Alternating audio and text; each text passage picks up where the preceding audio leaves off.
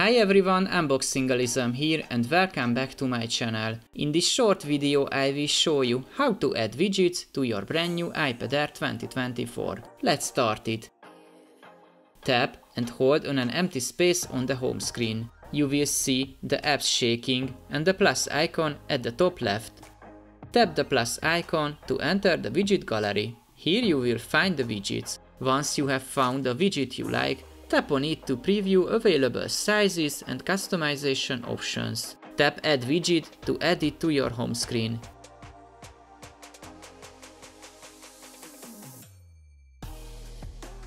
To move a widget, tap and hold it, then drag it to your desired spot.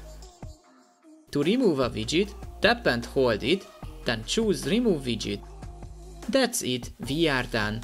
At the end of my video, let me ask you a small favor. As you can see, most of my viewers are not subscribed.